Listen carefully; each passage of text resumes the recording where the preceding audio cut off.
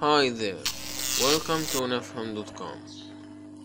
Our lesson today is related to an important phenomenon occurs in the universe, which is the solar eclipse.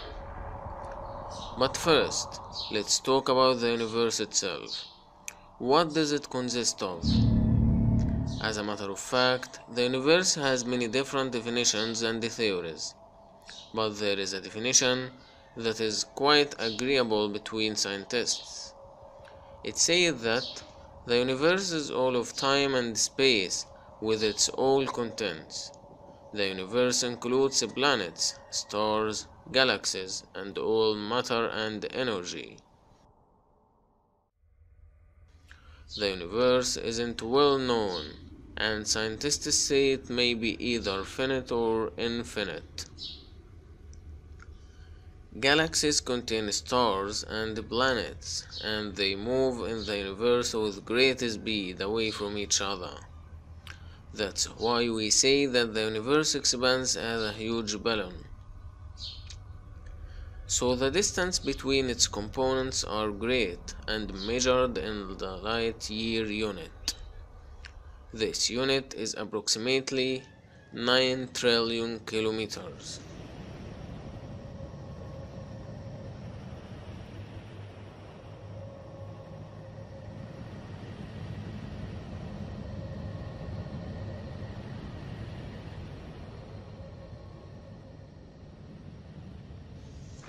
A light year is the distance that light travels in vacuum in 1 year, so it's a unit of distance, not time.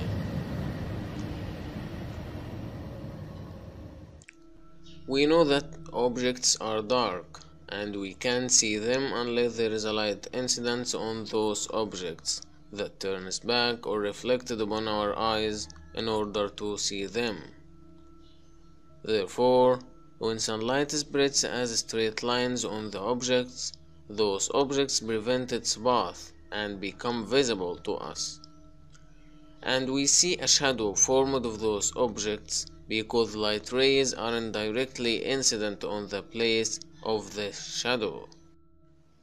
Here is a simple activity showing the kinds of shadow when the solar eclipse happens.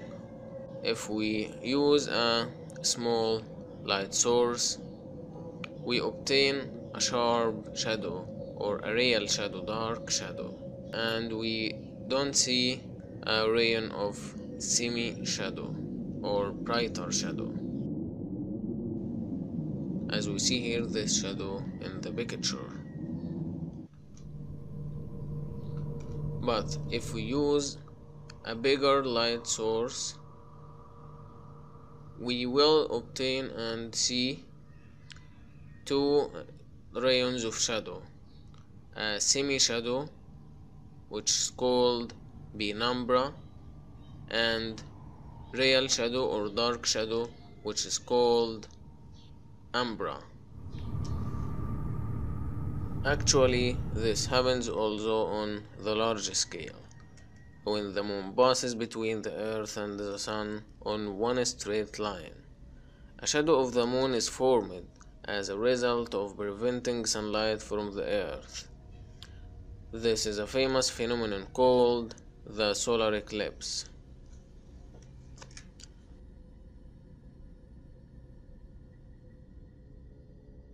But why this phenomenon happen?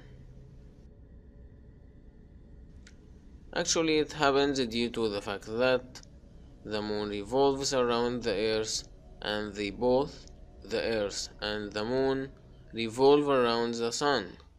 So when the moon comes between the earth and the sun, making them nearly on one straight line in the space, the moon hides sunlight from a part of the earth, casting its shadow on it. We will show that clearly on this picture. So we see here when the moon comes between the sun, which is the biggest light source in the universe, and the earth, two rayons of shadow are formed. The first is penumbra, which is brighter, and the second is umbra, which is dark shadow. And we call this rayon here the cone shadow. So, after taking precautions, if we look to the sun during the solar eclipse, we will see the dark circle of the moon pass the lighted circle of the sun, despite being at the noon time. The solar eclipse phenomenon doesn't last more than 7 minutes and 40 seconds. During the moon's passage in front of the sun's circle, we can observe more than one type of solar eclipses. They are total, partial, and annular solar eclipses. So we see here in this video how those types happen. In the semi-shaded area of the moon, we can see a part of the sun forming what is known as the partial solar eclipse. But the total solar eclipse is formed in the shadow area of the moon on the earth, in which we cannot see sun completely. However, when the moon comes in an orbit higher from Earth as it revolves around it in an oval orbit, the cone shadow doesn't reach the Earth's surface, so annular solar eclipse is formed, as we see here in this picture. There are special glasses we should wear to observe solar eclipses, because certainly you have observed that looking directly to the sun harms your eyes because of the huge illumination and the brightness of the sun. The sun also emits harmful and dangerous rays to the humans, like ultraviolet and infrared rays, that can lead to blindness or harmful kinds of genetic mutations. So these glasses are so important for us to wear and use when observing solar eclipses. And to this point we have come to the end of our lesson today. I hope it was useful to all of you, and keep watching other lessons on nafham.com. Thank you for watching, and goodbye for future lessons.